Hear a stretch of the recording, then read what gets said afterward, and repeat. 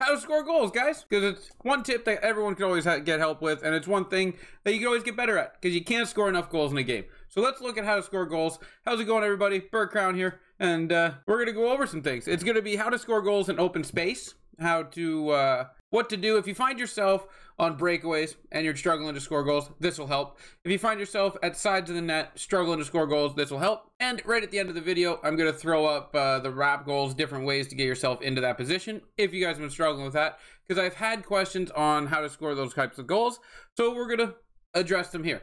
So everybody, I hope you do enjoy the video. If you do, give it a thumbs up, hit that comment section down below, and let's put the puck in the back of the net, guys. Alrighty, so what we're going to do is just your generic, basic, you're on a breakaway, right? So you get a breakaway right around here. What do? You're going to want to go forehand, backhand, back to your forehand in the net. And I know that happened quickly, so I'll slow it down, then I'll do it again. And all you're doing here, if you don't really have a great idea of why this goal keeps going in or why it stymies the goalie, is you're getting the goalie moving. So we're starting out on our far side, away from the forehand shot that we're going to be attempting. And then what we're going to do is when we get to about the hash marks, you're going to see me lean the puck to my forehand. That pulls the goalie over to that post. And then as we get closer to the goalie, passing the hash marks, that's when we're going to go backhand, moving the goalie away from our end target. Because that's the goal. You want to move your goalie away from your shot. So we're going to snap it to the backhand, shifting the goalie over. Right here, you're going to see us go backhand at the bottom hash marks, shifting the goalie over. Now you see his power is generating him to the backhand shot. That's his momentum now. His momentum is pulling him away from our final target.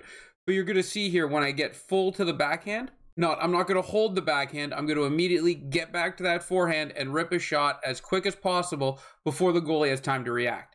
So we're going to go right when we hit our backhand, we're going to go forehand. And then as you can see, that goalie's snapped down on the butterfly. But look at all that space we have because we pulled him off of that post. And it's just going to go in the net. Now I'm going to show you on a breakaway, if you just stay forehand, your goalie's going to be over there to get that shot, right? That's why you want to go backhand, to pull him off of that angle. And just to show you again, we're going to go forehand, backhand, and then quickly back to the forehand and in the net. But we're going to drift a little bit to the backhand post. So you keep that in mind, whether you're a righty or a lefty, you're drifting towards the backhand post and then you're going left, right. And then you're going forehand, backhand. And it's not all about speed as it is nailing the timing down right. It's never going to be about speed. You can slow down, right? Just quick little forehand and backhands. That's all you're doing. You're getting the goalie shaking. Just quick forehands and backhands. Just shake that goalie. Now that's your breakaway goal. So you have space coming in at this side. Don't forget to go backhand. Easy goals that way. Okay, so what I'm doing is I'm leaning the goalie forehand, and then I'm pulling it around him backhand. And remember, you want to be tight to the goalie for this to work. You're going to go forehand and backhand. And the closer you get to him, practicing the closer you get to him, the better. Because when you go forehand to pull him to that post, and then you quickly pull it backhand, you want to be around him with your momentum to get that goal. And then the wrap. It is all about entering at the backhand around those boards. So we'll show that again. Because it's all about entering on your back. You want Austin Matthews to be on the right side because he's a lefty, right? As you come around the net, you're just going to be generating good speed. Nothing fancy. Closer to the boards, the better. That's why I'm riding the boards here. And then right around here, you're going to flick that right stick up for your shot, right?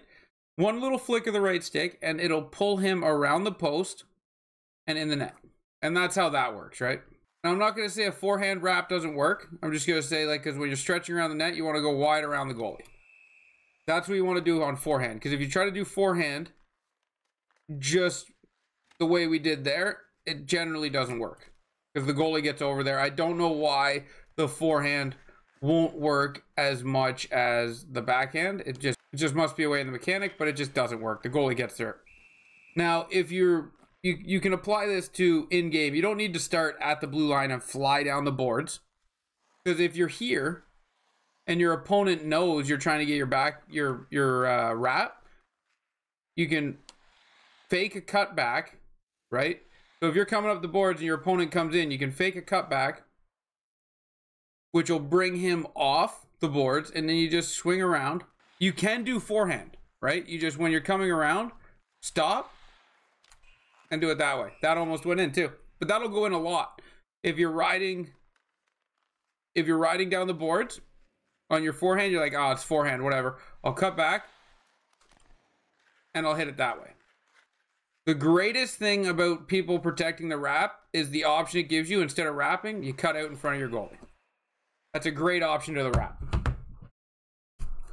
So there you go, guys. There's a couple of ways to score goals. If you want to see any of those goals in action, hit me over on Twitch. BurtCrown88. I stream every morning at 7:30 a.m. Eastern time until around 11:30.